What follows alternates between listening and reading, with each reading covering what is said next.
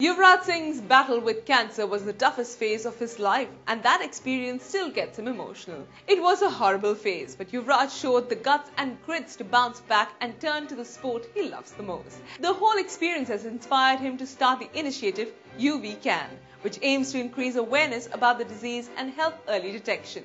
Speaking on World Cancer Day, Yuvraj said, and I quote, "Today is about survivorship. I didn't believe when I was first told that I have cancer. I thought, how can a young person like me get cancer?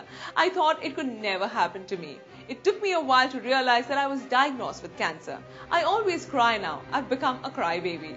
I was feeling that life might come to an end." Unquote. He also elaborated on the cause of his initiative. Yuvraj said that he wants to contribute to the society and that there is a stigma attached to the disease which needs to be addressed. He also said that many cancer patients die as the disease is not detected early.